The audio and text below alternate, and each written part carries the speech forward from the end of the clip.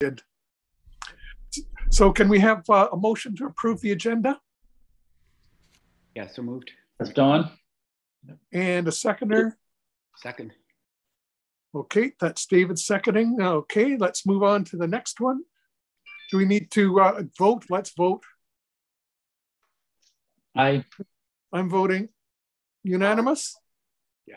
Yes. Okay, and adoption of the minutes. We've got the minutes. Have everybody had a chance to go through them? I take that as a yes. I had a quick scan, yep. Okay, so a motion to approve the minutes. Jeff. Okay, and seconder? Sure, second. David. David, all in favor? Aye. Aye. Unanimous? Let's move on. Public comments. Will, are you off camera on purpose? Did you mention that? Yeah, I'm. Okay.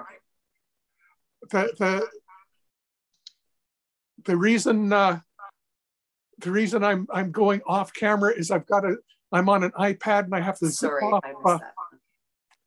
Okay, and so the next item is any comments from the community. I don't see anybody's here.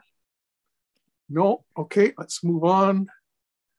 Council referrals. Is Daniel here?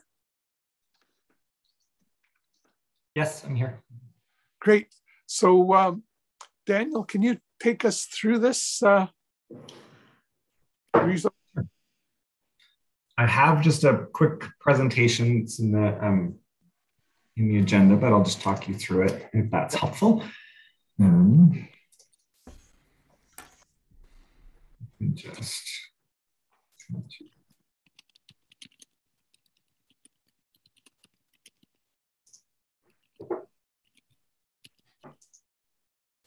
Does that work? Are you seeing my PowerPoint?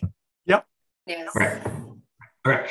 So I have a rezoning application that's been referred from council. It's a rezoning application for a zone that's known as Area 1 of CD18, which is the Arbutus Ridge Comprehensive Development Zone on the west side of Bowen Island. And so, Daniel, that's the little, the top of the orange. There's two Area 1s, actually three Area 1s on that map there. So we're looking at the one on the left, top left. So in this CD18 zone, do you see my cursor? Yep. Okay. Yeah, there's three different areas that are made up of the Area 1. Yep. And then Area 3 is essentially zoned for park and open space. So some of this, if you're familiar with the area, the West Side Playground is going in on the bottom. And so there's a parcel here that's been given to the municipality as part of that. And I think some of the area up at the top is as well come to the municipality, and the rest will as part of various subdivisions. Area 2 is rezoned for what's called, it's like a cottage residential development.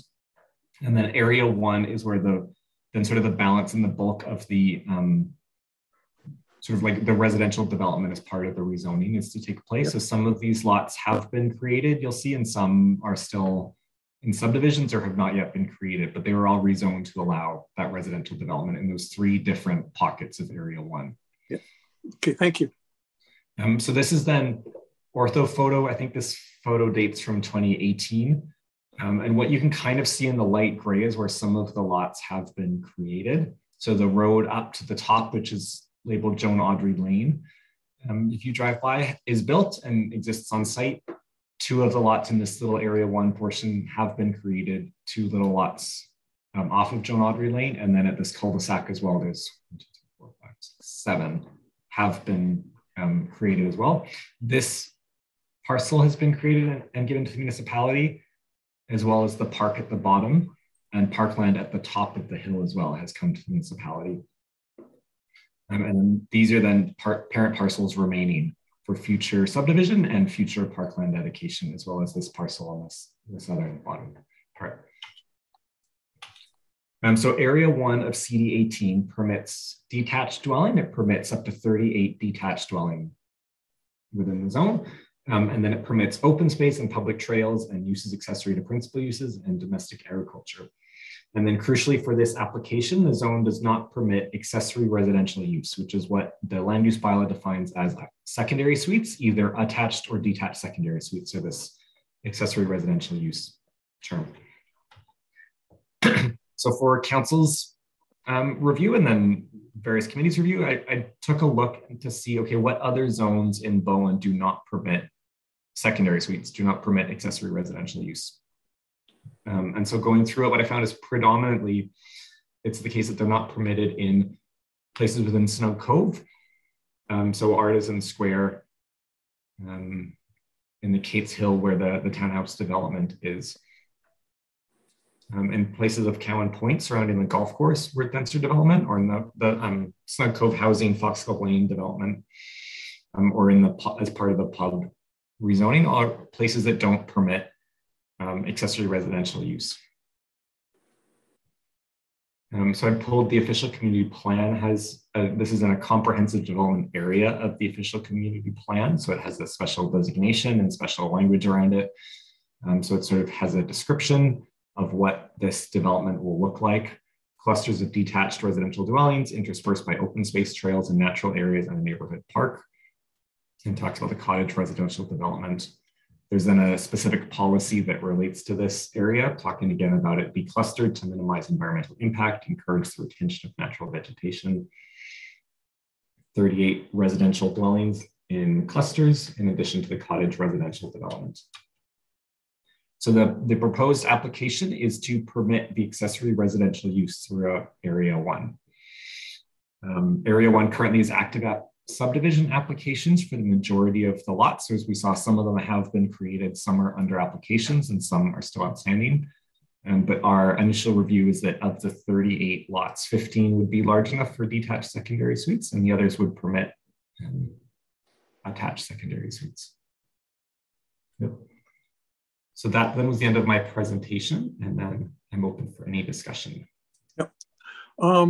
I saw, first of all, I saw Don had a comment in the chat. Don, could you? No, and it was immediately answered, so thank you. So. Okay. Why was this area not designated to have secondary suites in the beginning? I've gone through the application material and the council reports, and I wasn't able to date to find any reference to why it was excluded. I had thought initially, my initial sort of hypothesis was that the application had started at a time when the municipality did not allow secondary suites. So we only allowed secondary suites in 2008 or 2009, I believe the bylaw was adopted. And I thought if this application was happening in parallel, that it would have made sense that it was excluded, and the developer wouldn't have wanted to sort of be tied up with the secondary suites conversation. But this was actually completed in, I think, 2013. So it was a few years after. Okay. And so I'm not aware, like I couldn't see any reports. It wasn't like it was included at first and then, council specifically excluded it, or sort of that history I don't have. And council had asked for more information on the history before I come back. And so I'll make sure to do a little bit more sleuthing. Yeah. Any other questions from committee members? Don has one. I just want to go back to my comment earlier. I thought you'd answered it by saying that the buildings were of such a size that they didn't allow or warrant additional suites, where the other 15 do. Did I misunderstand that? So it's of the lots that are proposed. So we regulate, I guess, secondary suites. If the lot is bigger than a certain size, it's permitted a detached secondary suite. So if it's larger than 0.36 of a hectare, which is about 0.9 of an acre, it permits a detached secondary suite. And if it's smaller than that, then the suite has to be attached and part of the house. Okay. And so of the current subdivisions and current lots, we counted up that there were 15 that would permit the detached secondary suite, and the rest would be attached. And this zone, I'll just say sort of the same way, has a floor area maximum. So there's a maximum size of building essentially that's permitted in the zone. And so if somebody, the way it's written now, if somebody wanted to build a secondary suite, it would come out of that total. So they wouldn't be allowed permitted like additional size of building, but they could allocate some of it to a secondary suite. Thank you. A question about secondary suites. You know, one of the things I'm seeing in our community is, even though we've allowed secondary suites, there's still lots of people in the community that are having a heck of a time finding a place to live. And my understanding, looking around my neighborhood, a significant number of those secondary suites are not going to residents. They're going to Airbnb and short-term vacation rental. And I'm concerned about doubling the number of households in this area with not much to say about helping the community needs. I'm seeing that the developer will get a huge windfall in profit here from being able to increase the value of a lot, individual lot, by having either building a secondary suite or selling it to somebody with the knowledge that they could build a secondary suite. So I interrupted you as you were about to reply, Daniel. So yeah, I mean, I was going to say, in terms of short-term rentals, it's like we permit that as an accessory use that's called residential guest accommodation. Yeah. It's not permitted in this CD zone, and the application didn't propose that it be permitted. So if council allowed secondary suites in this zone, it wouldn't be permitted to do accessory or residential guest accommodations. They wouldn't be permitted to do short-term rental of the units. Now, it's possible that, you know, through it, they're going to ask, well, we want to be treated like every other zone, and so we should have the same regulations. But as currently the application is, that wouldn't be permitted. So, I know it's something like when we talked with the Housing Advisory Committee and at the first council meeting, it's something that came up as well. This idea of, you know, is this creating big land lift for the developer? And I said, well, it's sort of a discussion, I guess, in terms of when we permitted secondary suites in 2008 or 9, and when we permitted detached secondary suites in 2016, they were permitted like across the island in all zones. And it was viewed by council as, you know, this is like a community benefit. This is to provide the type of housing that we want to see. So we're rezoning all these zones and all these CD zones to permit it. Versus if it's like a developer coming with an application to upzone their land and we're looking for amenity contribution. And I said, it's sort of it is an outstanding question. It's not clear in my mind. And, you know, I think council needs to have that discussion in terms of like, what is this type of application? Is this like, we're increasing housing choices in this CD zone that benefits the island? And it's kind of just like when we did it for suites for everywhere. Or is this is more like a developer coming forward with an application and we're looking for amenity contribution? Yeah, thanks you, Daniel. Bonnie, did I see your hand hovering? I have a lot of comments, but I also have my staff hat where I can comment. So I really, you know, value the committee's input. I just have a question for Daniel about, you know, keeping with, I guess it was the OCP that you read out about retention of natural vegetation. So I'm just wondering how that might be achieved on the lots that will be slated or potentially will be slated for detached secondary suites, knowing that we do have fire smarting, we have all those you know, concerns about protecting property. So how we can reconcile the retention of natural vegetation when we're putting another dwelling on a lot. I'm just wondering, it's just more of a question on how we could do that. Yeah, I mean, I guess the one answer is like changing to allow the secondary suite. You know, it's like without changing the amount of building permitted in the zone. So it's like if we permitted it to say you're allowed accessory residential use, you can have a secondary suite, but the lot coverage would remain unchanged and the floor area remain unchanged. In that case, there's not more building on the site.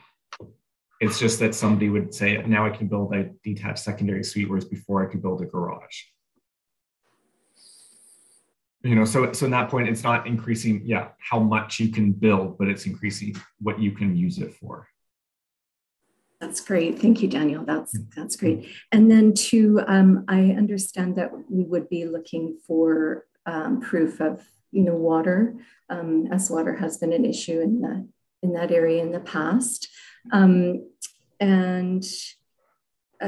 just with that, like I didn't have it in this presentation, but when I presented to council, I sort of said there were a number of items that staff were looking for more information on, one of which was water supply, and then things like hydrants and septic and stormwater management that we would expect to get more details from to bring to council when it comes back to council. So water, and it's been referred to the King Edward Bay Advisory Committee for their that's really great, and especially stormwater management. That's really topical today and moving forward with climate change. And also too, because King Edward Bay Creek is not RAPER applicable, so it's not riparian area applicable regulation because it's non-fish bearing. And I know years ago people tried to reestablish salmon in the creek, but it just dries up. So in the summer. So, but saying that in the past, and the way that development was done in the past on Bowen is things were cleared, things were kind of done differently back in the day.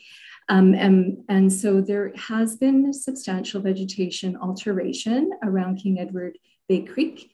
So we don't want siltation entering into the marine environment, especially in King Edward Bay. It's been, Adam Taylor, our resident diver, has said the biodiversity in that bay is amazing. So I guess, just stormwater management plans, with changing climate definitely need updating at times. And I think that's really important. Just today it's highlighted. And also too, just back in the days, I remember it being here working when the density was for this area was increased. I believe density was increased back whenever this came to council. So there is a potential for increased density. It could be affordable housing, which is fantastic.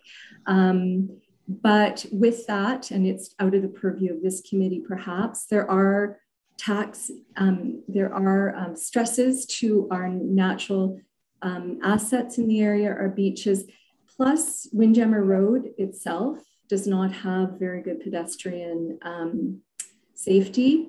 So I just wanted to raise those potential concerns as well. When you increase the density, it already was increased. As long as natural resources can support that, then I am in favor of the proposal. McKaylee, I saw you put something in the comments. Can you talk to that? Just some of us aren't following the comments, so. Okay, I just wanted to mention that the Scotch broom have been obviously detected in that area and actively removed in the playground at the bottom of Joan Audrey Way. And when soils are disturbed, there's a high potential for Scotch broom to be invasive and to take over an area. And so I wanted to know if there was some consideration put into the revegetation after construction for the exposed soils or disturbed areas to make sure that Scotch broom doesn't take over in that location. And then the other thing that I wanted to mention is the municipal lands up at the top of Joan Audrey Way. There is significant runoff from some of the trails that go through there that are causing sedimentation into King Edward Brook. And so I just wanted to bring the Muni's attention to that, and maybe there should be, when we're coming up with a plan for that, to have some consideration on how to manage those trails a little bit better. Yeah, I think, go ahead, Daniel, you're going to respond, or? No, just thank you, and I've taken notes. I don't know. Yeah. Okay. The other thing that's come to mind you know, we look at today as what's happening with weather, and we're seeing a tremendous amount of runoff. And when I'm seeing that we're talking about increasing density, that often means more driveways, more roof space instead of natural soils and that kind of thing. And my concern is with a doubling of the number of potential households in that, there's going to be more environmental impact from building. And one of the things that I would think would be a nice thing to add as a requirement for this kind of thing is permeable surfaces.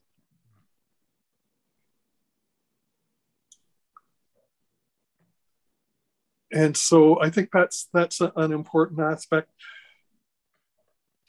I've got a bunch of things to say, but I don't want to be dominating. So Jeff, do you have any comments to add?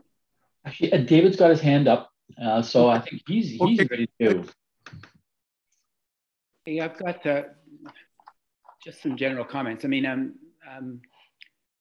in generally supportive of this for the reasons that others have suggested, and you know, we need the housing and so on. But I also, you know, thinking of some of the points that Will has raised. So I wandered through the whole area yesterday in the pouring rain to have a look at how it was. There's a bunch of new construction, new stuff being ripped up, and I had a look at all the creeks, how they're handling it, and interestingly, they're handling it incredibly well. I just want to, it's just a comment that I feel the developer has done really good work on the drainage and the infrastructure as well as the trails. So I just sort of, it's just a comment, that's all. My other comment though, and it doesn't really have anything to do with this development so much, it's distressing to see at a time when we know we need to keep our forests as intact as possible, so much of it being ripped down. And so this isn't a comment on this particular development, you know, this is done, but I just wonder about our thinking longer term of how we want to protect our existing green infrastructure and not see additional development all over the place. It's really sad to see so many trees being ripped down when we know we need to keep them as much as possible. So, but important, that's not a comment against this. It's all been approved, they're doing what's approved. So it's thinking about how we look to the future, that's all. And some comments that I think this developer's done pretty good work in terms of drainage and trails. Thanks. Yeah. Thanks, David. Jeff, do you have anything to add? I don't actually, beyond what people have already identified, and sounds like, you know, water and runoff sedimentation are the kind of the two main issues that may be within the purview of our committee. I was wondering, is there something around the climate lens? Maybe that's kind of separate from what David's mentioned with deforestation, but you know, I guess this is an increase in density that's driving distance from the cove, but not all density can be in the cove, of course. So that's just a comment. Yeah. I've got a few more. I'm just seeing if anybody else has a hand up, so I'm not. One of the things I'm wondering about this, and it's following Jeff and what David have said, is this the best location to increase density on Bowen Island when we look at the documents that David has got us to look at from Metro Vancouver about ways of reducing carbon use and emissions, and you know, the community has said we should focus more on density close to the cove or in the cove. And so I'm wondering if this is the best place to increase density. And this is entirely from the environmental protection mandate of our committee. I'm not saying people don't need houses and that kind of thing, but again, the question is where. And the other thing, I take a little bit of, I differ with the financial implications statement in the handout that we got, that really there's not much financial burden for the municipality. But I've got to think about increased road maintenance, increased demand for fire and ambulance service at that end of the island, parking in the cove, which will, a lot of those people will commute and that kind of thing, increased GHG emissions. And so I'm not sure this is the right place for increasing density. So unlike other members of the committee that show support, I'm not sure I support this.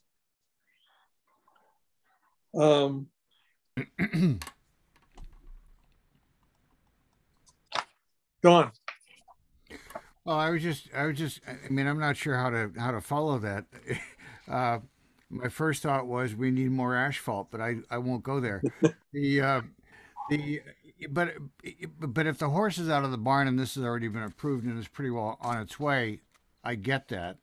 But I thought David's question was an interesting one that we might want to consider at some point, which is how many trees do we want on the island? And where's the trade-off between development and ecology? And I think that's a great question. That would address, what you're talking about in terms of this project and future projects. Well, I'm not sure the cat's out of the bag here yet. Okay. Because we're asked whether we support a doubling of density in this area, and my question is no problem with the development going on as it is, but I'm not sure I see this as the place to add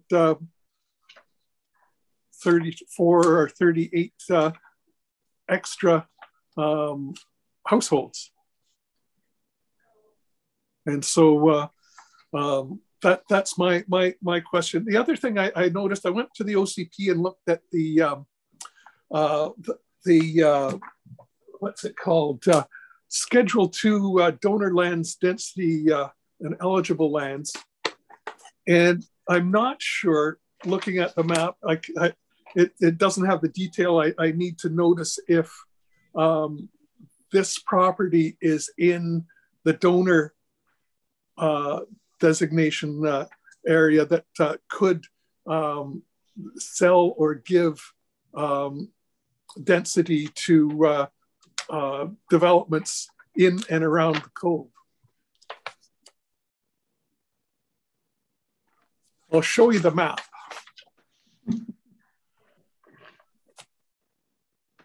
But that's map C2 or 2C.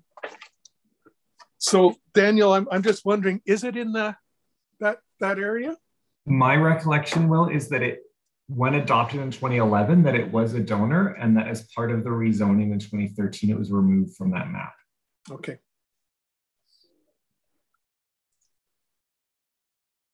Any more comments? Yeah, just Marty and David. Yep.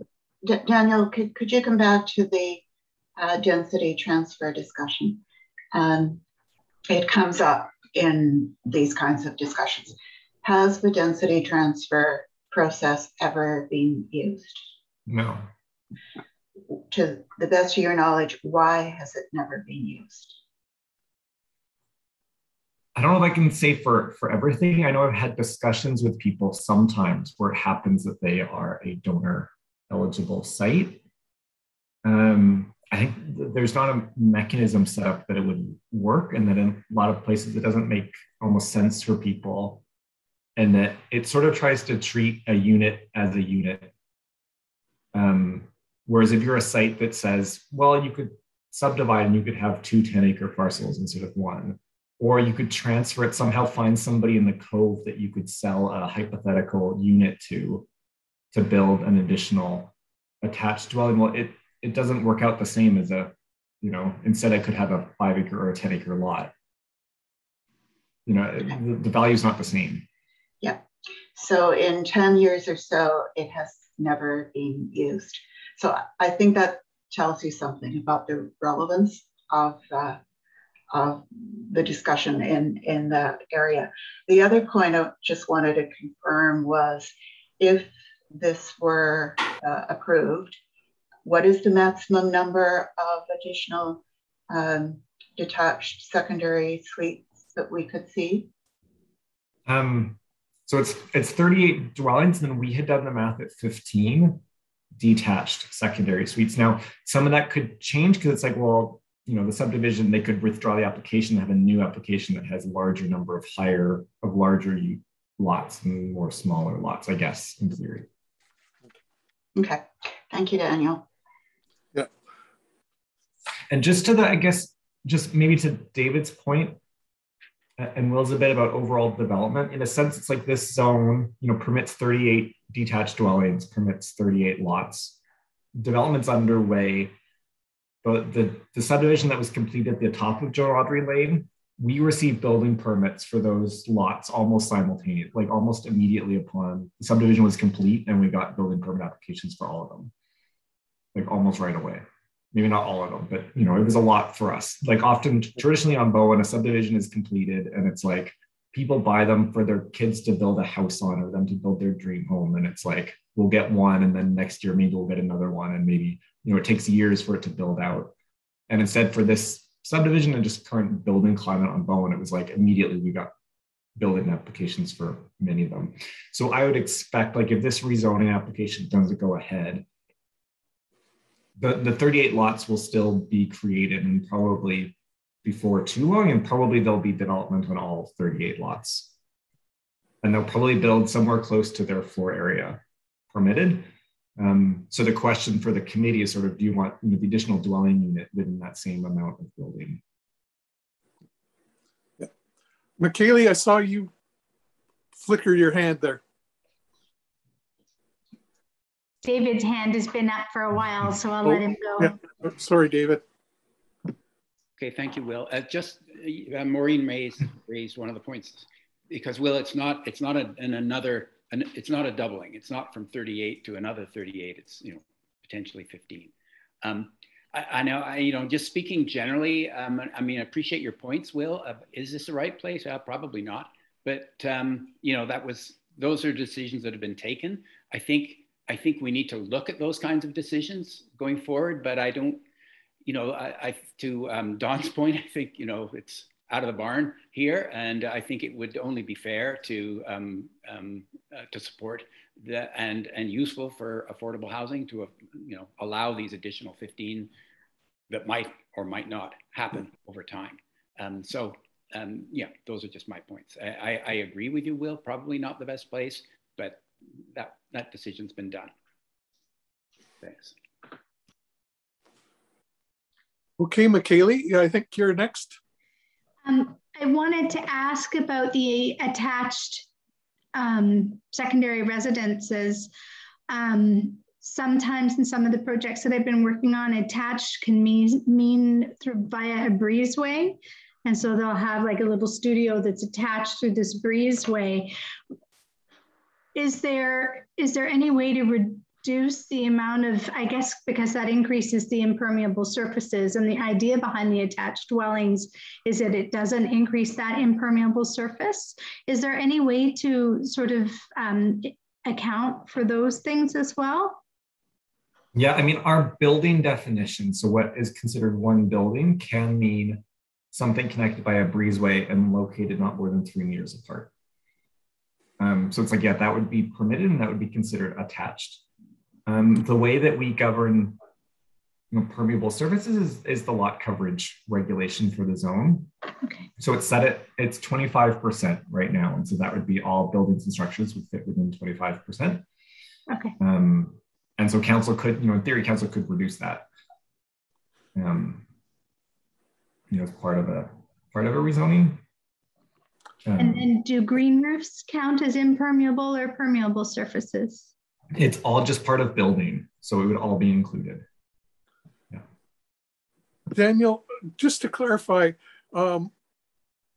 this rezoning application is requesting that all properties be eligible for secondary suites, correct? Yeah. That's where I got my doubling of the number of households on this development. So that's just to clarify that I wasn't saying that I perceived that there'd be double the number of buildings on the properties. Oh, thanks, Will. Good point. Yeah. So any more discussion? So, Steph, can you read the motion? Yeah. Do you want to see what I hope I've please captioned everything? You're always so good. Please. Okay.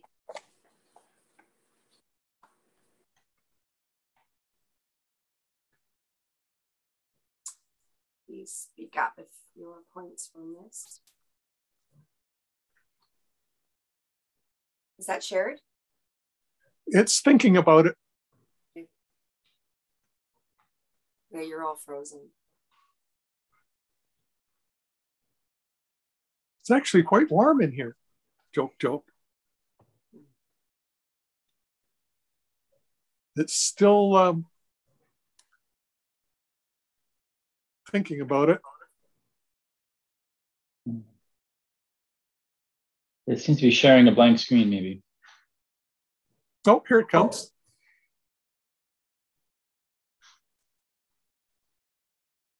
Can you read that out loud to us, Steph? Okay, so that the committee support or do not support rezoning application RZ 03-2020, area 1 of CD 18 Arbutus Ridge with the following comments. That permeable surfaces be prioritized, that water availability be confirmed, that stormwater management, including water runoff to cause sediment in King Edward Brook, be addressed, that Windjammer Road be maintained to sustain increased population, that pedestrian safety be addressed with increased traffic in this area, that it be confirmed that local amenities, for example, beaches, can sustain the increased population, that parking in the cove be increased as a possible result of increased commuter population. I wasn't really clear on density transfer or amenities. Yep. Sort of something. Yep. I'm not clear on the last bullet. Yeah. I think the parking one came from me, and I wouldn't support increasing parking in the cove. Okay. I think we'd have to look at alternatives to parking, more public transportation, alternatives to driving your car to the cove to park to jump on the ferry. I think. Okay. Again, this is something we've got to move away from. We do have the park and ride at the fire hall that is extremely underutilized. The signage is there. Maybe promoting that over time anyway. Just a reminder that it's there. Regarding the public transportation, this is right on the bus route. Yeah. Directly on the bus route. Okay, so maybe just communicate it or just get rid of that. I think a really good bus stop right in front. Okay, the public transportation be promoted or something? Sure. Is that McKaylee? I wanted to say that although it's on the bus route, the buses stop running at 8 o'clock. So in our situation, my husband can't take the bus, even though it's just right down the road. the hours need to be extended for the existing bus routes. And also, I always want to think about our ferry capacity, right? I know I'm out of the realm purview of this committee, but it is connected. And, you know, yeah, it's an issue. So I know there's work and it's outside of our influence, generally speaking, but, you know, all these things have impact, and livability can be compromised on our island with increased density. So with the ferry, with respect to the ferry. Yeah. I guess the other part of that story too is the increased number of people that are working from home, and they need things like make sure they have dependable power, high-speed internet, and all those things to make it possible for them to live in that spot and not take the ferry as often and do as much car driving. So I do have a question. I guess it's more about kind of a point of order around our kind of scope and area of responsibility for our committee. And we haven't had this, at least in my experience with the committee, we haven't had too many kind of development referrals that have come to us. And you know, the motion as it's written is asking for us to, you know, support or not support the rezoning application.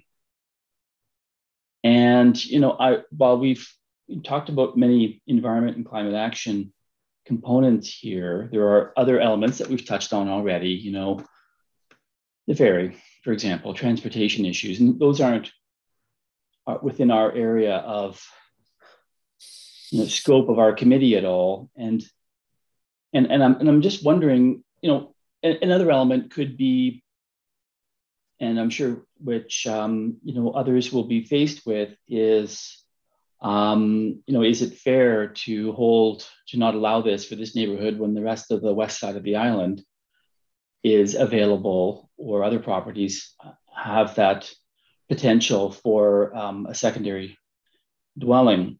So, you know, is this, do we need to be declaring our support or non-support, or offering our comments back to, you know, planning and council for future consideration?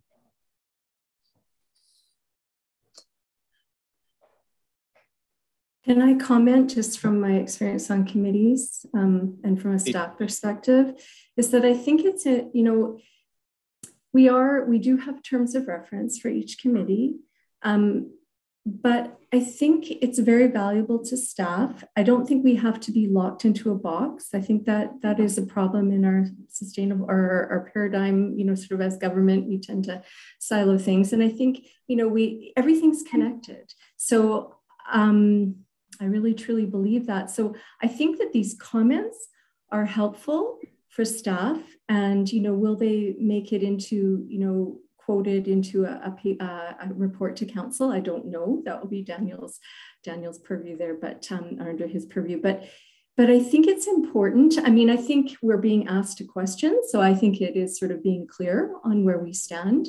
But I think all these comments are valuable, and, you know, yeah, they're thoughts, and we put it out there. They are concerns from our group. So that's just my take. Thanks. I think just to add to what Bonnie said, I tend to view it, I guess, and councillors can correct me, but it's like council refers it to a committee to hear what the committee thinks, you know, partly thinking, okay, what's the purview of the committee? But I do think council's also interested in hearing from, you know, the people on the committee who are on committees, because they have various expertise and knowledge and whatever else. So I think, yeah, having general comments is fine too, rather than wanting people to constrain themselves and saying, well, I'm only going to comment on this part of it, but having that sort of bigger view is helpful for council to hear from more people and more viewpoints. Okay. And Maureen, you've got your hand up. Yeah, just to support what Daniel and Bonnie said, I as a councillor, I find this to be helpful, and if you weren't thinking about sort of the environmental issues in the context of housing affordability and carrying capacity for the island and all those kinds of things, I would be worried. But just specifically to this list, I wonder if we could add something along the lines of that the unavailability of these secondary suites for short-term rental be emphasized. Just going out the gate, I want it to be really clear to any potential owner that you're not going to be paying your mortgage through vacation rentals. Unavailability is an ugly word. If somebody's got a... What about like prohibition? That's even stronger. That's even harsher. Yeah. Unpermitted. That's even worse. That these secondary suites are not available for short-term rental. That's better. Yeah.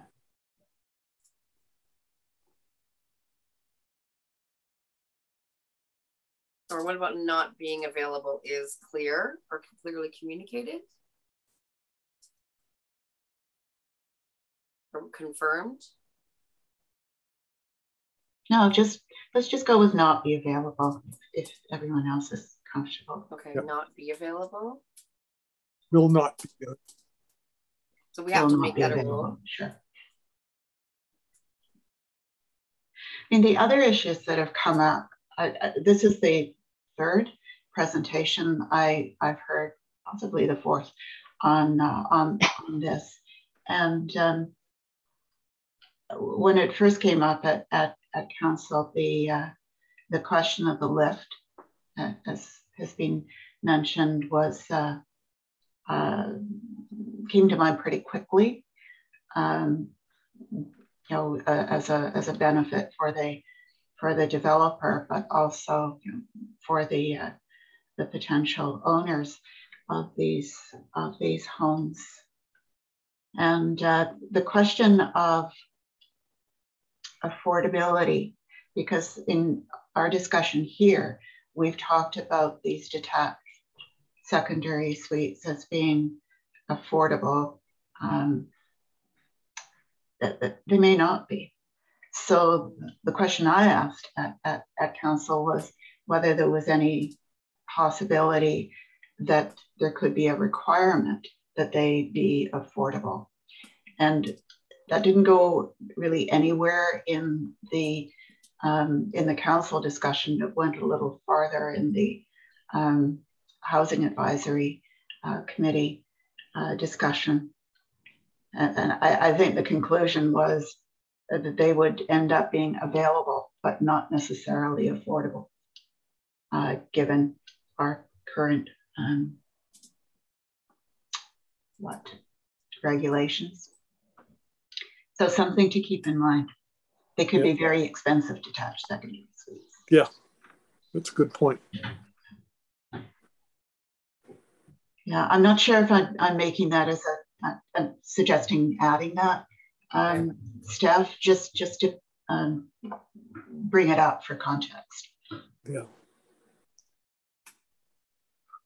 I think that's for another committee. Yeah. I think one of the things that I'm always going through in my mind is what is the mandate of the committee I'm on, and we often step outside of that because we're community members, and it's important.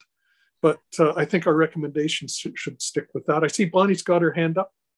I would support the last statement that Councillor Nicholson raised, because I feel that, whenever there's development, there is environmental degradation to some extent.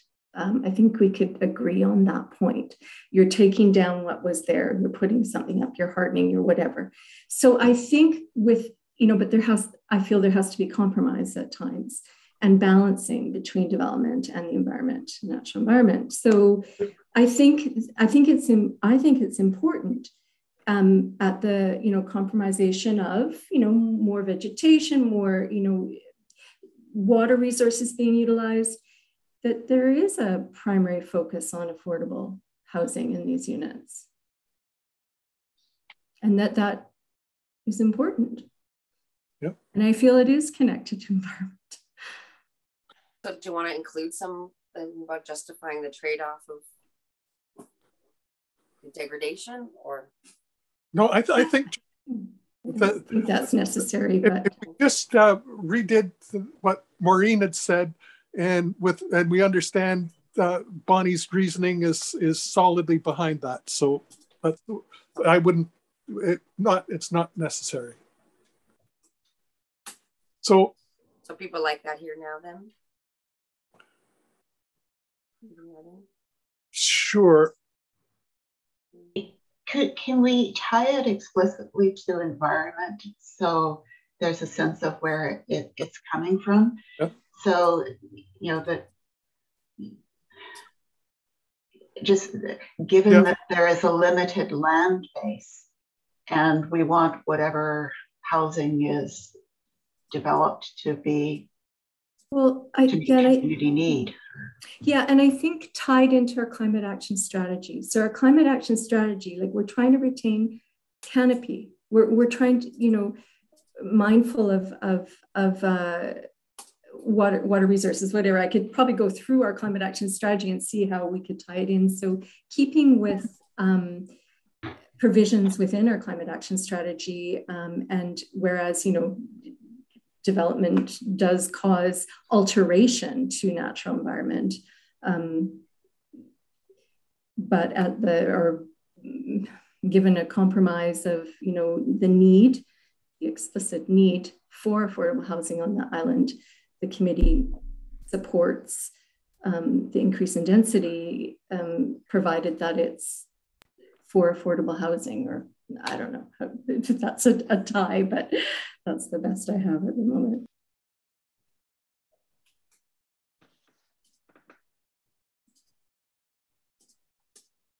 Maureen, do you still have your hand up, or is that a new hand? Sorry, that's a leftover hand.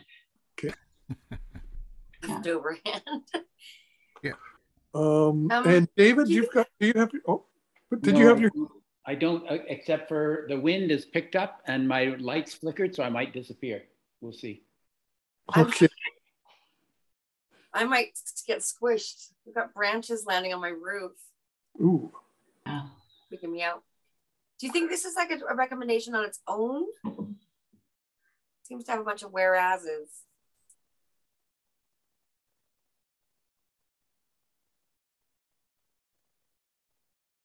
Or like whereas. Can I jump in for a minute? Just yes. I don't think you can see my hand. You know, I mean, this is a great discussion, but what's affordable housing? Can somebody please tell me what that means? Is affordable housing $2,000 a month? Don, it really depends on context. Okay, I guess that's where I'm trying to go with this. Is that, you know, I don't know that we can guesstimate, or we can say affordable housing without giving it parameters, and it's a really difficult thing to do. By limiting the kind of rental that we're proposing, by not being able to do Airbnb, and having to engage in longer term rental, that in itself should make it more affordable. I got pictures. I wonder if a way that we could word this is maybe something around that in consideration of, you know, negative effects to, you know, environment and climate aspects, that consideration be given to offset those impacts through consideration of housing affordability or something like that. Because yeah, I do understand what you're saying, Dawn, is that it's easy for us to recommend housing affordability, but how does that get implemented? That's for someone else, I guess, to figure out. But Is it possible we can word this around, you know, in light of potential impacts to environment and climate considerations, that housing affordability be considered? I think I like where Jeff's going.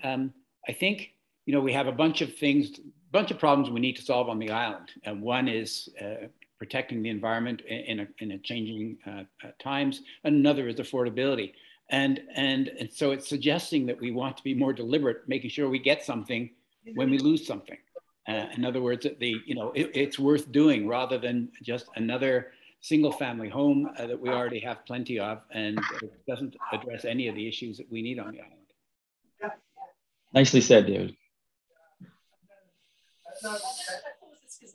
Sorry, I'm not being very helpful, but yeah. I know it's a bit hard. It's like we're writing an essay at that point. I think it's kind of like asking for world peace. Yeah, I think Don's right. But I think that there are formulas in place in the municipality for affordability, aren't there? I'm looking to Daniel and Maureen in the housing committee. But there's some.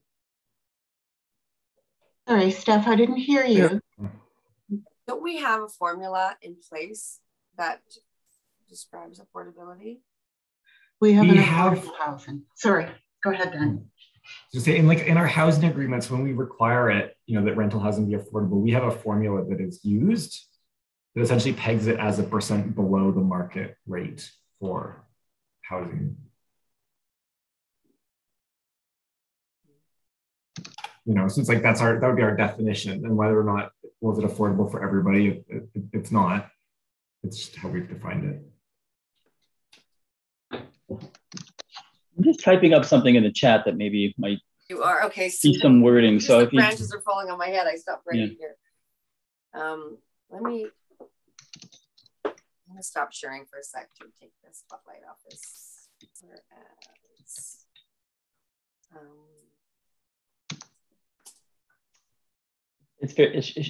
It's brief, and maybe more could be said, but I guess it was the intention I was looking for initially. But yeah, I think that's good, Jeff. Nice short statement. Could you change effects at the end to impacts? Impacts. Yeah. Would that make? That's a friendly amendment. Yeah. The whole thing is a friendly amendment. I just like to add a comment here. I think this has been a very interesting discussion. I think, you know,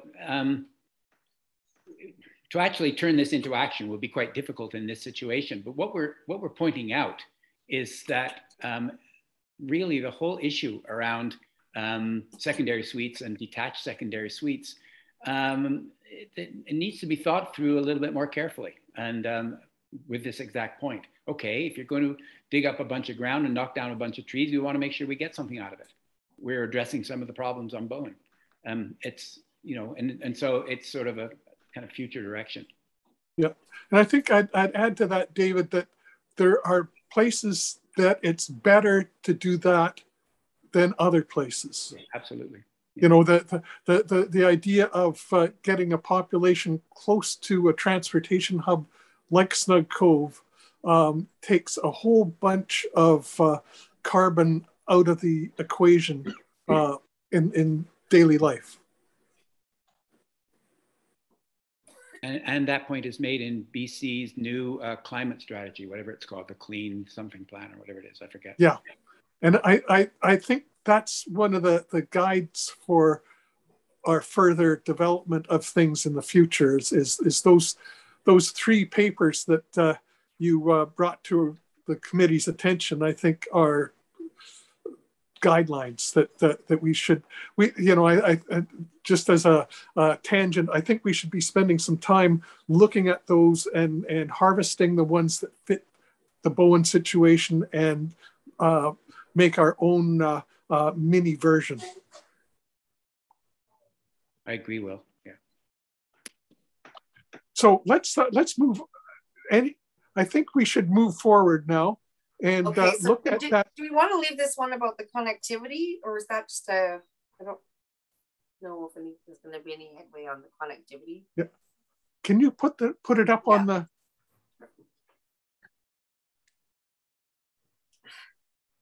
Which one are we talking about there? Well, I think about minimizing traffic or commuting. You mentioned connectivity.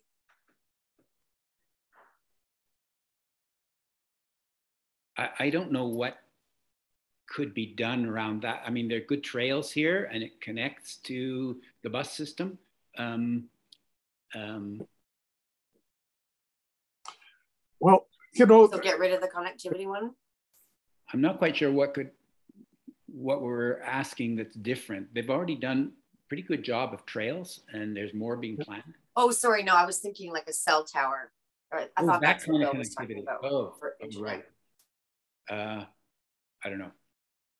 Let's kill that. It's too complex for right now. I think we've got to move forward now. Is anybody strongly opposed to any of those points? I'm wondering about the beaches. I mean, it's how on earth, you know, that it be confirmed that local amenities, for example, beaches can sustain, like, how do we measure that? What would staff have to do about that? Hard to imagine. Yeah, and I know that this is something that's been brought up in the Parks and Trails Committee. Maybe we can, as a Parks and Trails Committee, can talk more about just, I guess it doesn't go without cost, garbage, parking. Bone Bay Beach, for example, is definitely at its limit for parking. So maybe we can address it in the Parks and Trails Committee. And I think that's where I was going with, there are implications when you increase density to the natural amenities or the park amenities in the area. Yeah. I guess I've got one more point, sorry.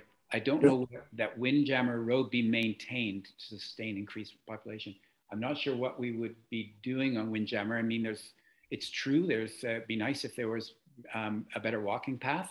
But I mean, I walk it regularly. Haven't been killed yet. I don't know what that means. And I don't know what staff would want. Okay, what are we supposed to do with this one? And the pedestrian element is highlighted in the second one, or the next one down anyway. Yeah. One thing that we discussed that isn't reflected there is the lot coverage point. And if I understood the discussion that we had, it sounded as though the committee was supportive of not increasing the lot coverage if these secondary suites were built. Is that accurate? Definitely. Good point, Maureen. Yep, agreed. And I mean, that's squarely in our toolbox to make that kind of recommendation.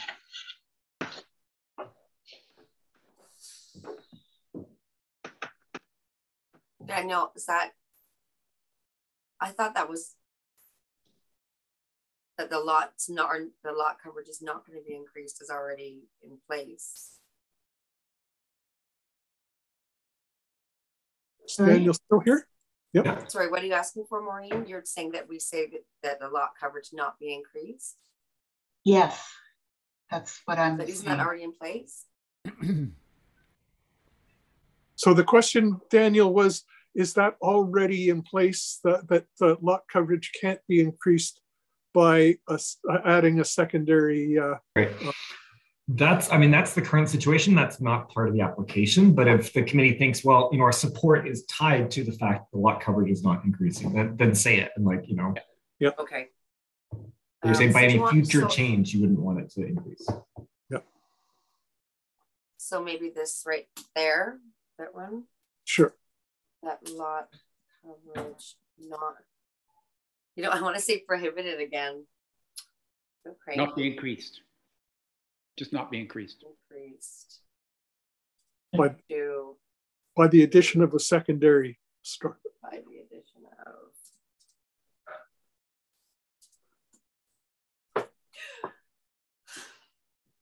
Sure. I got to move downstairs. I'm going to go work in my son's room. The skylight just 10 feet away from my head. Branches falling on it. So Daniel, when we make a statement like this, how does that work? Because the applicant could apply for a variance, right? I'm just wondering, like, how would a statement like this actually negate the ability for that to occur? I mean, I guess it's like, it relates more directly to this application, right? So you could see council instead saying, well, we want to encourage more secondary suites, for example, just hypothetically. And so a way to do that would be to increase the lot coverage or increase the building area. So it's more likely people build the secondary suites. We want to see that happen. And so instead this committee says, well, no, we don't, like, we're concerned about overall permeability. And so we don't want to see it increase. So like, don't make that part of the consideration. So that statement does have value then. Yeah, I think it's value because you've said, no, okay, we've thought about this, and this is a key part of our consideration that it's not being increased. So we don't want to see it increase. But it wouldn't impede a future council if the applicant, if a property owner came forward with a development variance permit, it would not impede their ability to bring it forward to council for a variance. No, I mean, nothing stops somebody from applying. Yeah, and then I would imagine, like, if somebody in the future came, well, hopefully then whoever's the planner would be looking back and saying, okay, well, it was set at this point, and when it was rezoned, it council can, like, thought about it, and some of the feedback from committees was that it not be increased, and that would be a consideration of the future application. Okay. Any more discussion? I guess I just had a question about the top of this motion stuff, because I think it still says support / not support. Yeah. So we've got to decide which we're going to do. And looking at what I see on the committee, I think it's a support.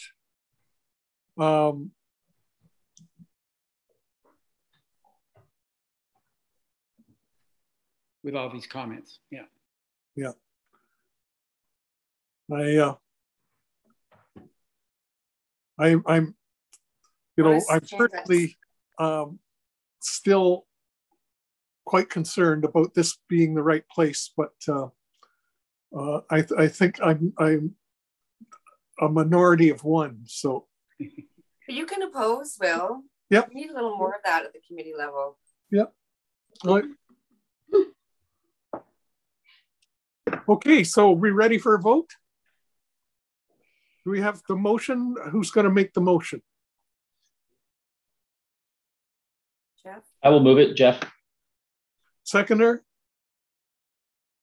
David? All in favor? Aye. Aye. And opposed? It's just me. So carried.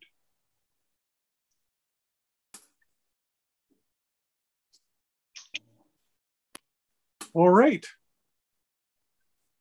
Thank you, Daniel. I think we can set you free. Thank you, everyone. Thanks, Thanks Daniel. for your all your work on this and your good answers to our questions. Thank you. Anytime. Thank you.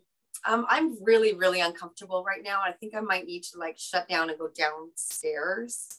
Yep. I'm just looking at trees. I'm right underneath the ceiling. Let's keep Steph happy and alive. Can I just go downstairs and then come back on? Yep. So maybe I'll hand someone over the chair. You can hand it over Carlo to me. or Bonnie. Yeah. Both of us or one of us. Yeah, that'd be great stuff. Okay, I'll give it to you, Bonnie. Well, I guess one of the good things about the Collins Farm area is we've got hills on almost all sides protecting us from prevailing winds most of the time. He says knocking on wood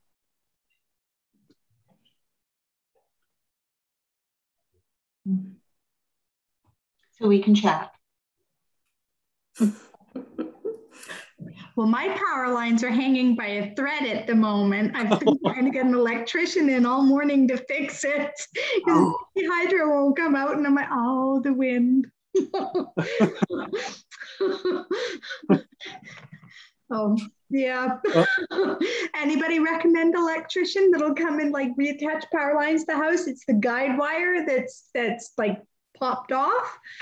See how much I know about it.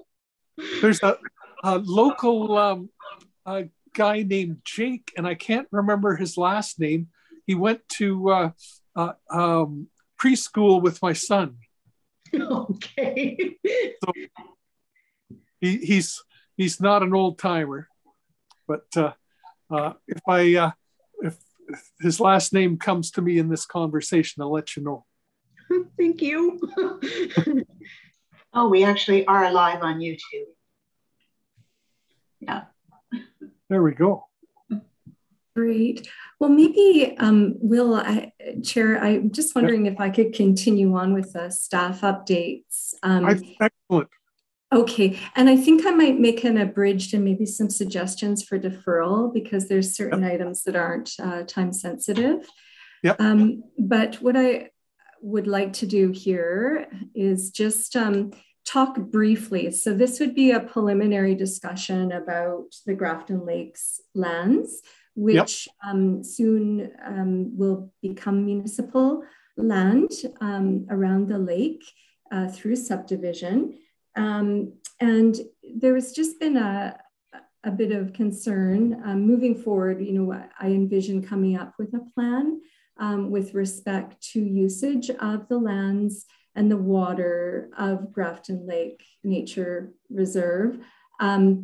Like, for example, dogs, no dogs, dogs on leash, dogs not on leash, horses, swimming, no swimming, fishing, no like lots of different things to work out. And I think the Parks and Trails Committee will be working on helping staff develop some sort of management plan for the area.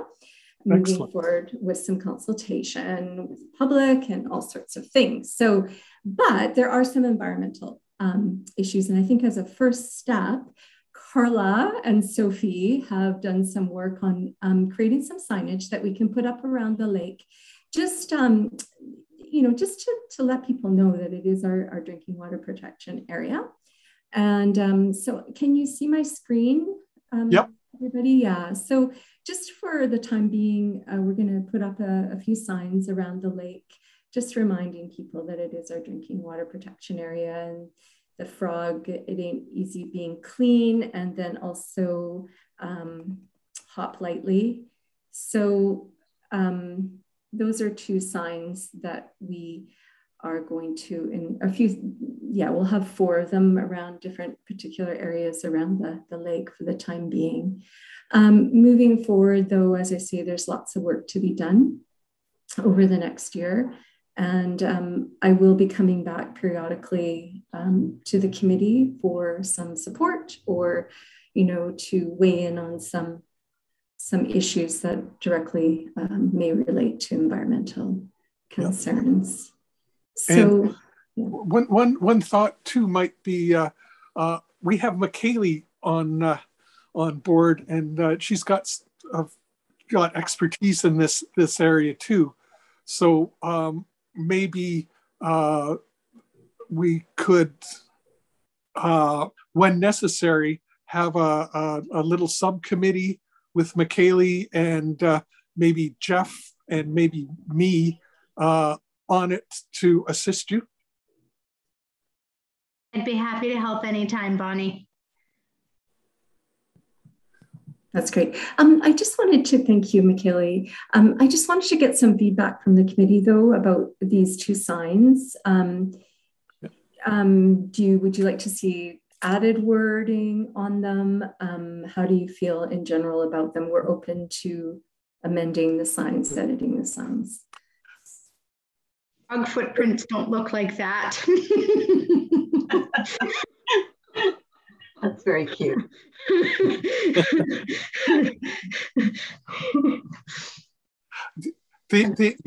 good point, McKaylee.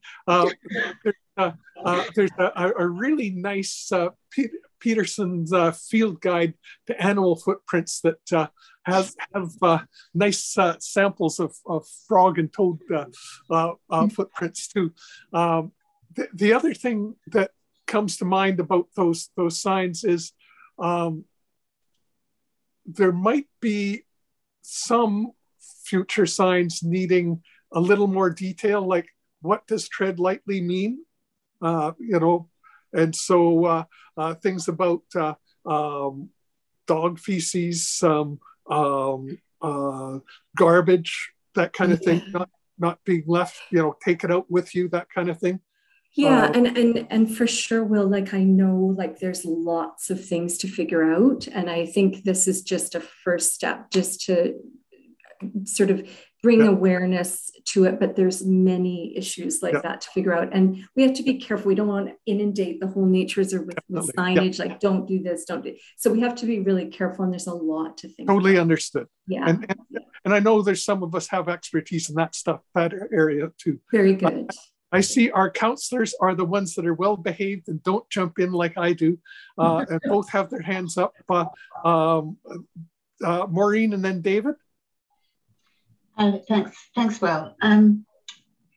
I like the signs. I think they're attractive. I think they're well done. I don't think they're enough.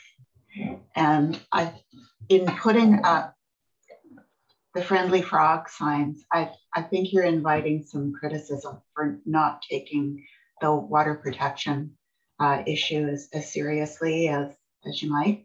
And I know that that's not true, but I think that you might get that feedback.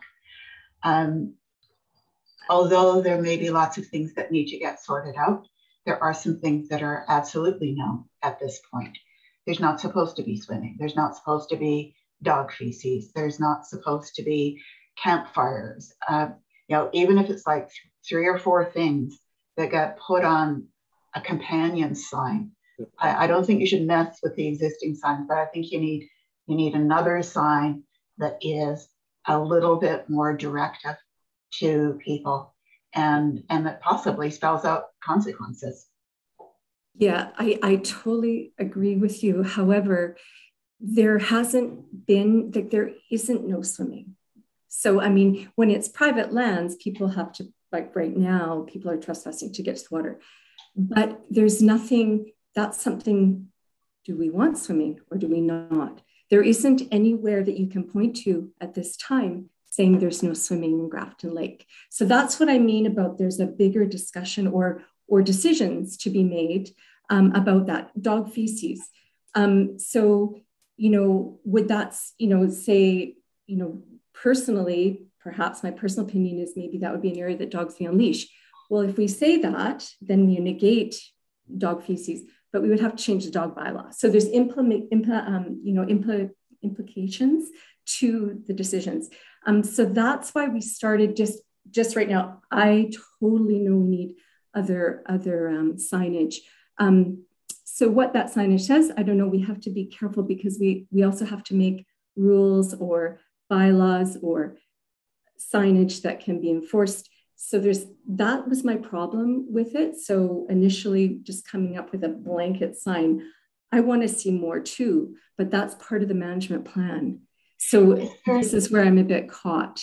So if it's coming on the stream as a municipal park, it's a nature reserve. Do we not have bylaws that relate to municipal parks? Well, we could, yeah. So our public places bylaw that was just adopted.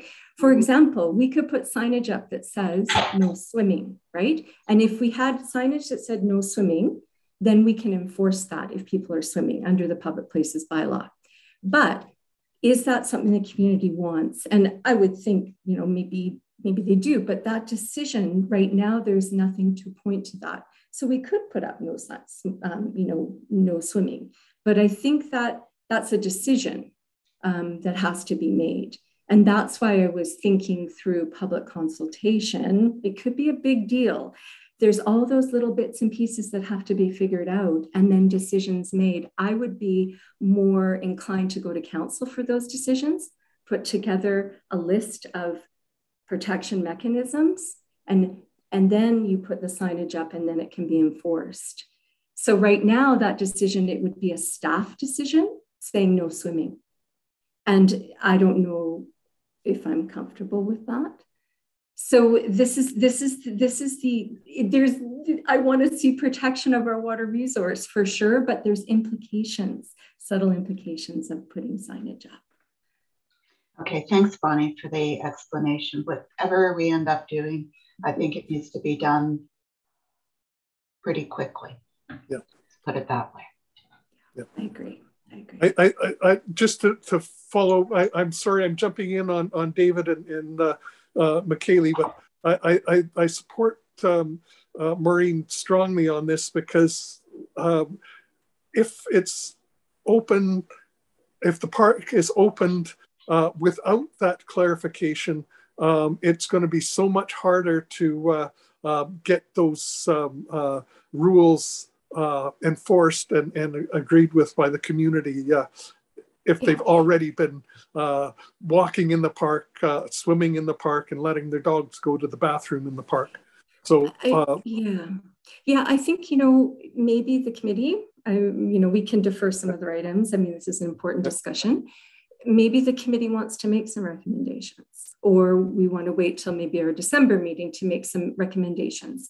Like the Environment Committee recommends no swimming signage, or maybe we can think about that, that dogs on leash within the nature park. We could make, as a committee, those recommendations to council. Yep.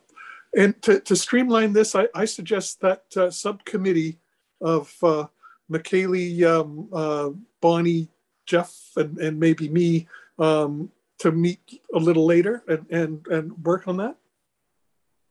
Would that work? Does that work for you, Bonnie? So maybe between now and our next December meeting, we could do that and come back with some recommendations for the committee. Is that what you're thinking? Yeah. Okay. The people that I volunteered, is that okay? Jeff, I can't see you. Yes, I'm happy to participate. I do wonder though if this is under the purview of the parks and greenways, perhaps.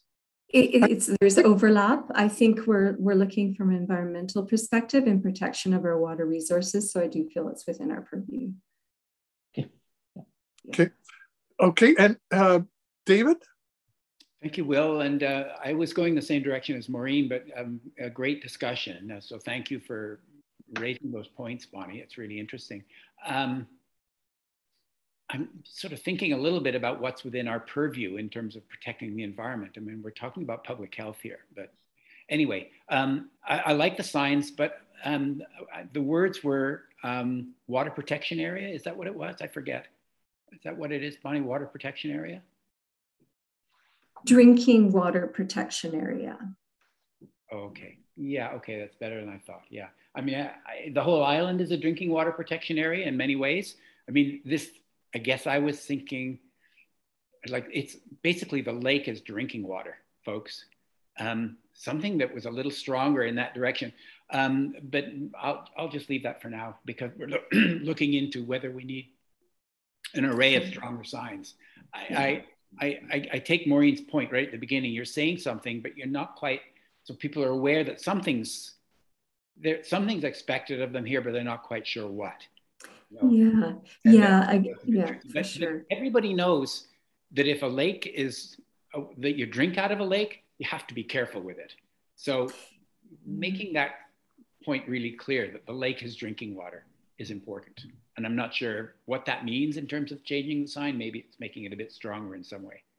Visually strong, so definitely open to suggestions. And this came about because Vancouver Coastal Health had received a complaint or a couple of complaints about people concerned about drinking water reservoir, right, Grafton Lake.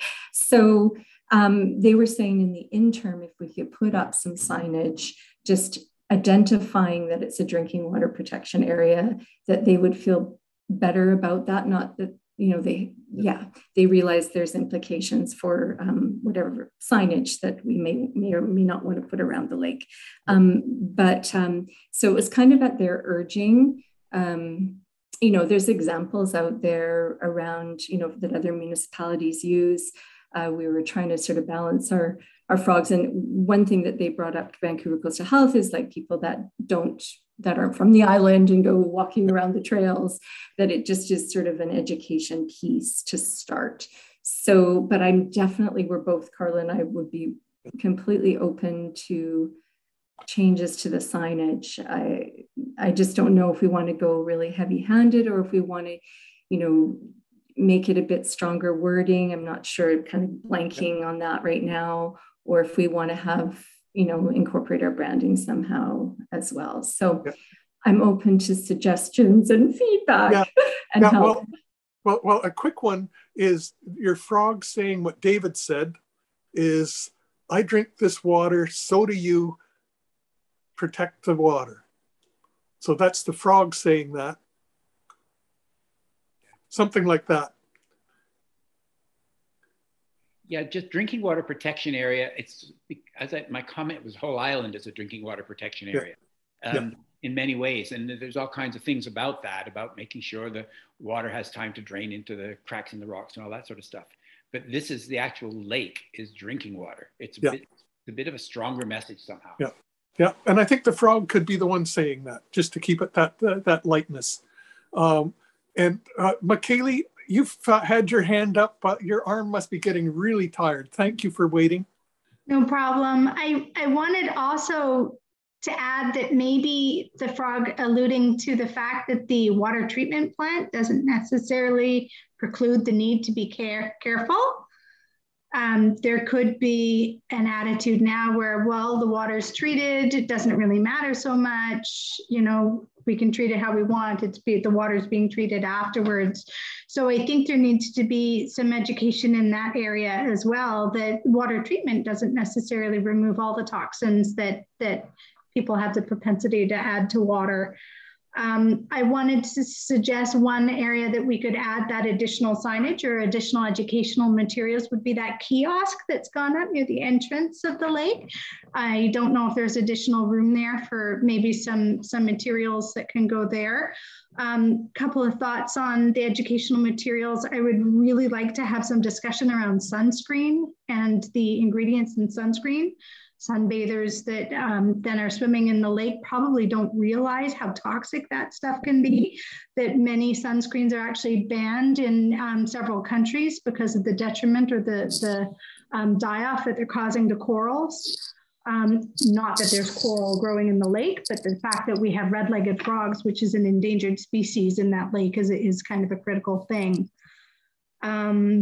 And then maybe another thing that we should look at is instead of banning swimming, maybe changing people's mindset about the swimming in that area. So changing the sunscreens and what makes swimming there so toxic, as well as, you know, providing pit toilets or whatever, so that the behavior changes and we're still able to enjoy the park that we want to be able to enjoy.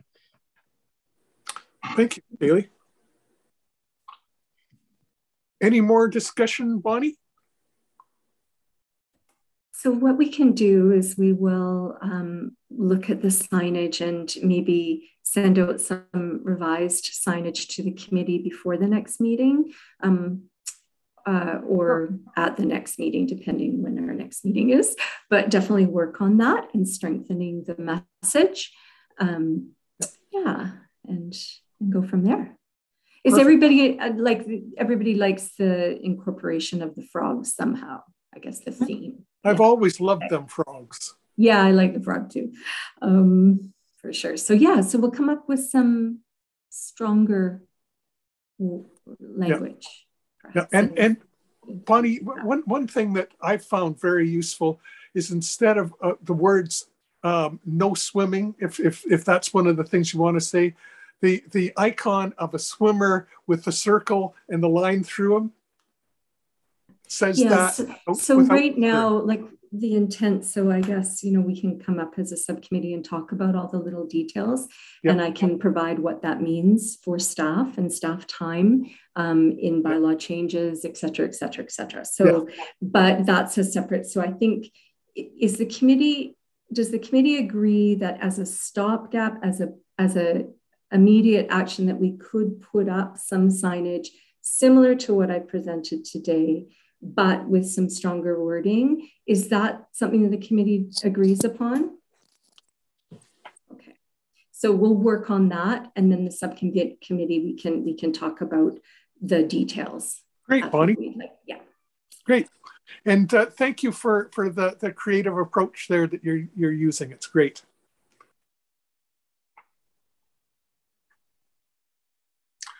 Okay, so Bonnie, are we going on to 5.2, the work plan?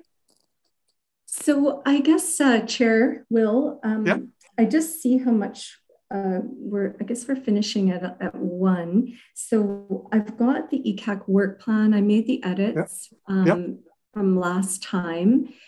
I'm wondering if maybe, I don't know what you think as a committee, it's going to take some time to go through it, or we could look at it, or I could send it out. I know it came as a late item to the committee. I think Carla and I captured everything that was discussed last time. Might be wrong about that, but would that be okay? How do you feel? Should I send it out and just have the committee look at it? I think that would be the best time too. You know, it will be actually quicker to do it that way than us wade through it. So I think so. Okay. Yeah, we've definitely incorporated just some highlights, a sustainability tour, like we talked about, like a climate action, and then also the implementation, doing a review of our climate action strategy 2 times next year. I do hope to update the strategy next year as well. And then also the other item, which was really, really great, is Glynis from Saanich. They have the community climate action handbook, and Carla and I met with Glynis last week, and so I think that's something Carla and I can put together and put out next year in 2022 with the committee's help, endorsement and edits. So that's incorporated into the work plan as well. And other than that, there were items that were carried over. There's still a couple of climate conversations that would happen. And I think that was about the scope of the changes. Great, thank you, Bonnie. Bonnie, may I ask, did you indicate that you had sent it, we had received it as a late item? Oh, I sent it to Steph this morning. Sorry, I received it late, and there's, yes, as I mentioned, some other dramas going on. So let me forward that on. Sorry. That's perfect. Thank you, Steph. Sorry for the lateness of that. Bonnie, do you want to talk about 5.3, or is that going to be covered in? I think maybe we could defer that item, Will, if that's we've put together a list of the quick wins in the, but I really believe we need to allot quite a bit of time to that to look how we could implement them. But it leads into the 5.4 item where there is one quick win that I'm hoping that maybe the committee could endorse or recommend, that an allotment of $5,000 be included in the 2022 budget for the purchase of a e-bike as identified in the climate action strategy. My question, because I know we have a couple of e-bike experts on the committee, is if 5,000 is, the discussions I've had with e-bike users, I think we could get a fairly good e-bike for that amount of money, but I'm open to adjusting that amount. David has his hand up. He's one of those experts. Yeah, thanks. My first thought is you need 3,000, not 5. I've done a bunch of work helping people get bikes, but it depends on the use exactly. So do you need it to be sort of off-road stuff, or is it just sort of on-road? What? tell me a bit about the use. And you need to transport stuff with it. Yeah. Yeah, I think some trail use. I mean, maybe it would be going around Grafton Lake. I would see it maybe not going on our, some trail use, and definitely down in the cove. Sure, I'd say leave it at $5,000. I you know, if it was just on roads, the kind of stuff that I do, then you know, 3,300 is plenty. But I don't know. I can't answer about off-road stuff. I don't know. I've never researched those, so I'm happy with the 5. You can get a good bike for 5, that's for sure. Definitely. And if you want to have one that can carry some equipment and people, that you can still get it in a $5,000 package, I think. So I move that. Is there any more discussion from the rest of the committee? One Jeff? question from me is, Bonnie, what sorts of activities would this be used that would displace the use of a gasoline vehicle? Definitely could do parking patrols. Bylaw could do parking patrols in the cove. And also we could do some park patrol like in Grafton Lake, as I said, if we come up with signage. So those are 2 uses I see.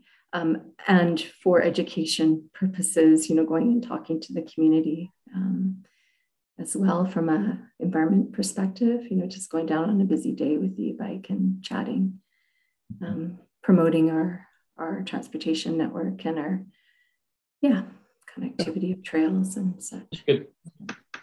Go ahead, David. Yeah, well, Maureen put her hand up, but I think Jeff made a really good point.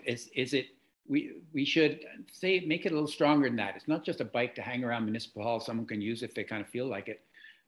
It's to displace, it's to, when you're doing bylaw work or whatever it might be, it's to use that rather than a car when it's appropriate. And so I think it's to displace a car. It's not just to have a cool thing around the house. Yeah. And Maureen? Would it be used for ferry marshalling purposes when we have the responsibility on some weekends? That's a really good point, because I know that when we have one person doing ferry marshalling, it's hard for them to get up and down. They're running. Yeah. So, that is a potential. I mean, that is contractors that would be utilizing a municipal asset. So I'd have to look at that aspect of it, but I think that is a good idea. Yeah, it would be a safer alternative than the car zipping back and forth, because that got a little hairy on a few occasions. The other point is not directly related to this recommendation, but just this is going to bring up the question again of when will the electric vehicle charging station be put in place, because it's been in a box for a while. So when it comes to council, ideally we should have some sort of answer to that. Yeah, and I can check in with going. The transportation committee will be discussing that at their next meeting. Good. Thanks. With Patrick. Okay. Patrick?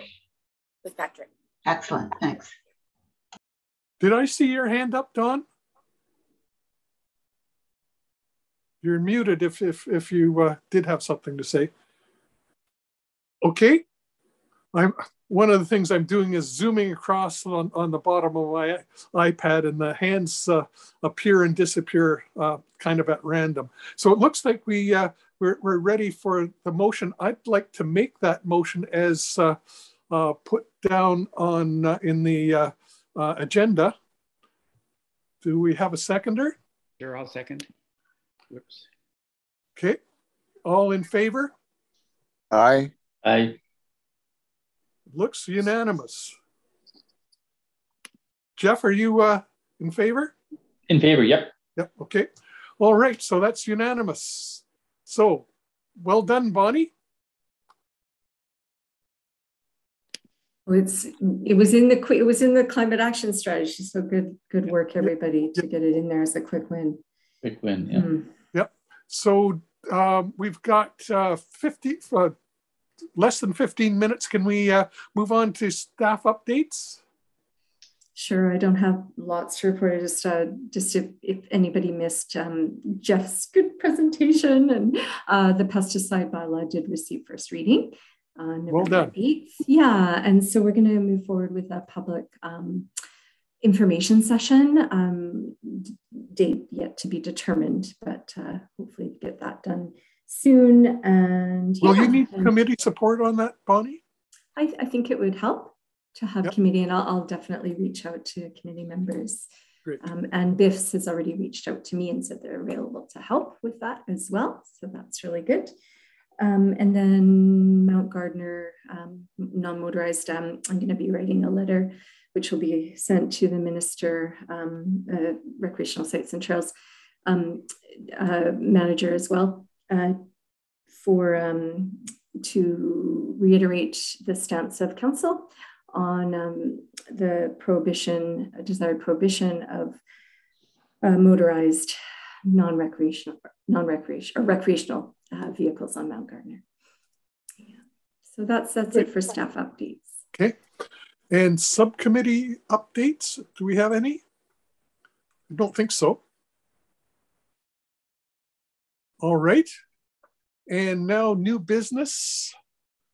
High impact strategies and policies. Don, are you around? I am. So, Don, what did I do?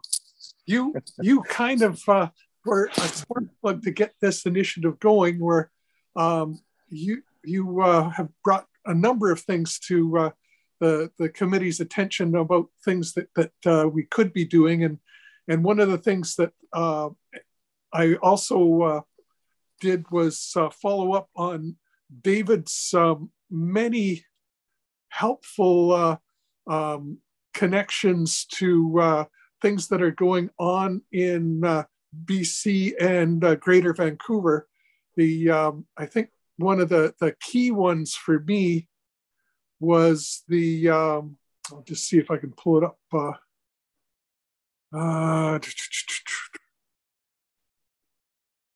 David, the carbon system in, what was that, in Nelson, that report? Yeah. Embodied energy, yeah. Yes. Yeah. A revelation. In the agenda package. That's in the agenda. Yeah. Yes. Thank you. A revelation for me. I saw the video of the presentation that in the link that you set, had a lot of really good stuff in it. And so I'm thinking that next committee meeting, we should have a half hour to discuss that and those other documents that you've highlighted from Metro Vancouver. I don't know if the committee has had a chance to look at those, but I think it's there's a lot of initiatives that Bowen Island could be tagging on to increase our march towards. Don, do you have some things to say? Oh, you're muted if you're. Can you hear me now? Yep. Is that better? Yep. If I have, probably just an apology for sending you 600 slides from Al Gore and from a PowerPoint deck that he presented in front of COP26, and then some subsequent presentations that were part of COP26. And again, I think it's, if you have time to look at some of them, it would be, I think, beneficial to to have another discussion another time about some of that material and content and how it may apply to Bowen. Yep. And David, can you talk a little bit about the embodied carbon that I think is so important, and there's some big opportunities for our community to use that concept. Yeah, what surprised me about that and interesting is Alison Morse is the one who sent me the link. So I thanked Alison a lot. Oh, well done. Yeah, and it's two things. One is I assumed that the embodied energy would be only small compared to the ongoing emissions. And when I did a bunch of math and figured it out. Oh, it's a big chunk. And the second thing was it doesn't correlate to expense necessarily. That, it's just finding the right materials. And so that was really interesting. But also in the Metro Vancouver roadmap, the buildings roadmap, so I would direct you to strategy 4, which is accelerate the transition to lower embodied emissions in buildings. And then there's several things under that, which involve getting a regional working group to figure that one out and make recommendations, and some, the municipalities could create procurement policies and so on. So there's a bunch of stuff from the Metro Vancouver roadmap that I think we could dump into our actions around embodied emissions. We got all kinds of construction going on, and we're going to have all kinds of renovations going on. It would sure be great if we had some sort of simple list of, okay, here are the different kinds of concrete, here are the different, I could go on and on, insulation and so on. So that was pretty interesting, a whole bunch of new information for me, which I really found it was fun to find out about. Yeah. And one of the things I was thinking is even partnering with the Bowen Building Center to ensure that they stock some of those materials. It's generally, if I needed insulation, I'd just go and get whatever they had. Exactly. But if they had the option of saying, well, we've got this and it's much better and it costs the same. That's a great idea, Will. Yeah. So I think for the future, we should form a subcommittee to comb those 4 documents, the 3 roadmaps that you've connected us with, and the Nelson embodied energy document. I think we could have a bunch of recommendations that would be low effort for staff, because we'd have it there. That we could hand it to Bonnie and Carla, and we might take initiatives to work with the building center and others to make it easier for builders and citizens to make those moves. Bonnie.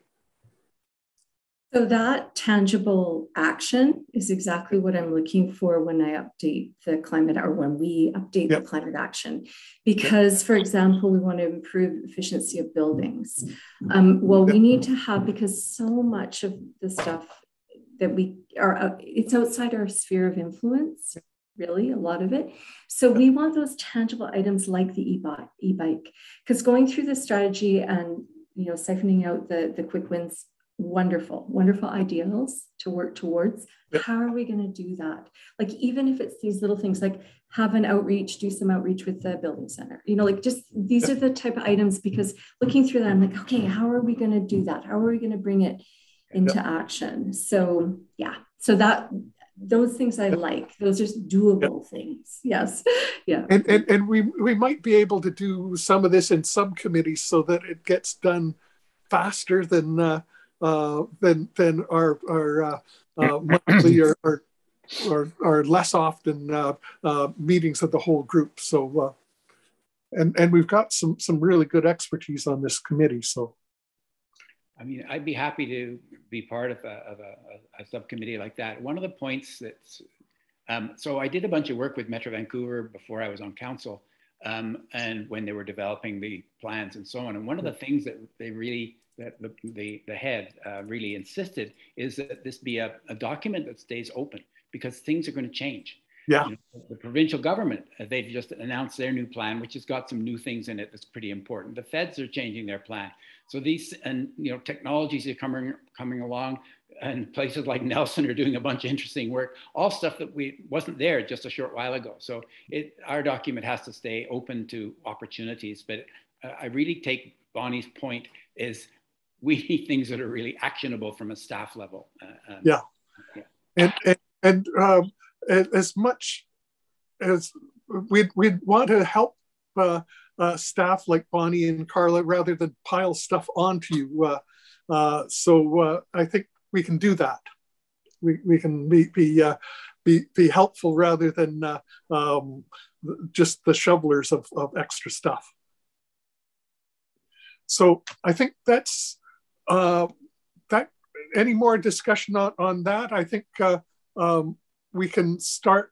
I advise anybody that hasn't had a chance to at least skim through those documents that David has brought to our attention to do that, and we be ready to form a subcommittee and start going.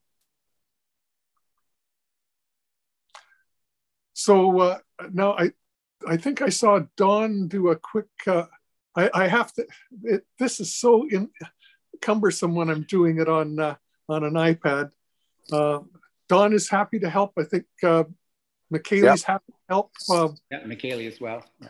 So we could form that committee right now. David, Michaeli, Dawn, and I'd like to help too. I'm happy to start anytime. Okay, so maybe David, you've got the most experience with this. Would you like to lead on this? Sure, happy to. Yeah. So we could start on when David calls us, emails us, or texts us, or what? Sure. My only worry is I've got a new consulting contract that's about to start, and I haven't got the details yet. I'm expecting it today, tomorrow, which might burn my energy up a bit. But well, then you can pass the baton to the rest of us if needed. Yeah. Okay. I'll get going on that. I'll pull the four of us together for a meeting, and it just give me a day or two to figure out what my time's going to be like. Perfect. Yeah. Okay. All right. So I think that's all the agenda had. If I'm, I think that's it. So shall we move to adjourn? All right. All right. Thanks, everyone. Yeah, thanks. Really, really interesting discussion on an array of topics today. Yeah, it's a great meeting. Yeah. This is a great committee. I like it. Okay, thanks all. Thanks.